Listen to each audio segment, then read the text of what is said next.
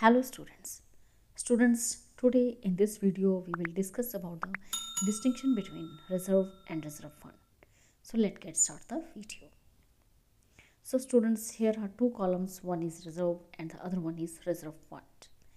So first difference is, under the reserve, it is a charge against profit for an anticipated or contingent liabilities.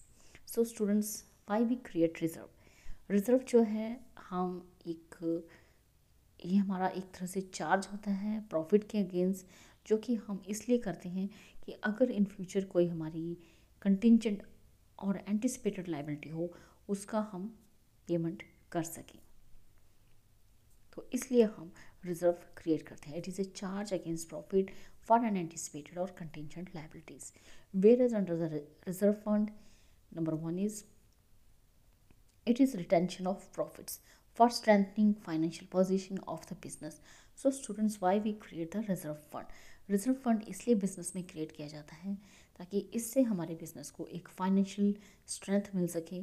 तो जो भी हमारी company में profits होते हैं उसका कुछ प्रपोर्शन हम रिजर्व फंड के रूप में अपने बिजनेस में रखते हैं ताकि इससे हमारे बिजनेस को एक स्ट्रॉन्ग फाइनेंशियल पोजीशन मिल सके. So it is a retention of profits for strengthening financial position of business.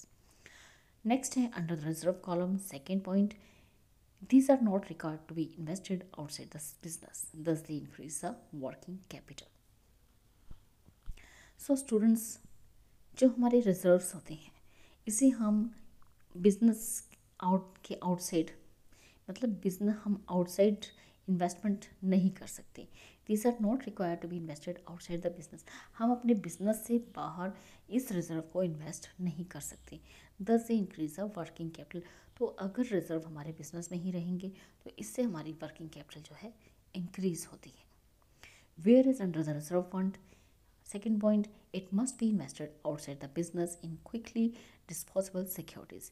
लेकिन जो हमारा रिजर्व फंड है इसे हम अपने बिजनेस की आउटसाइड सिक्योरिटीज़ में इन्वेस्ट कर सकते हैं जो कि क्विकली डिस्पोजेबल होती हैं. उन सिक्योरिटीज़ में हम इसे इन्वेस्ट कर सकते हैं. So students, this is all about the distinction between reserve end funds. So in this video only this much. Thank you. Thanks for watching.